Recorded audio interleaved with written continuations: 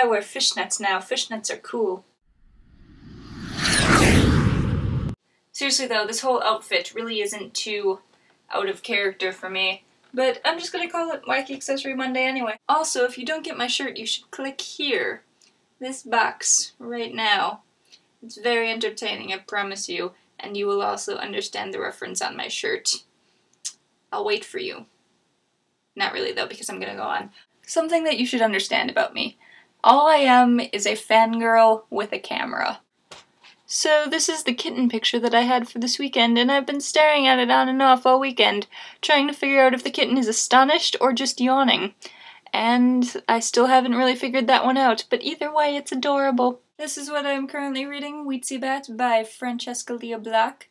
I mentioned my Francesca Leah Black reading in my last video, but, this is really entertaining to play with while I talk, and I should stop that because it's probably really distracting. Some writers that I know sometimes talk about how they read things and think, man, I really wish I wrote that. The only author I ever do that on a consistent basis with is Francesca Leah Black.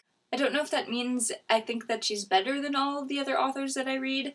I think it might have more to do with her style is very close to my own, and I wish that her books were also my own by proxy. Does that make sense? I found a lucky penny while walking home at 10 p.m. last night. So the saying is that all day long you'll have good luck, but there were only 2 hours left technically in the day. So I'm hoping that maybe I will get like some rollover luck, do you think? So I said I'd be at my friend's house about a minute ago, so I'm gonna stop filming now, and I will talk to you lovely people later. Bye!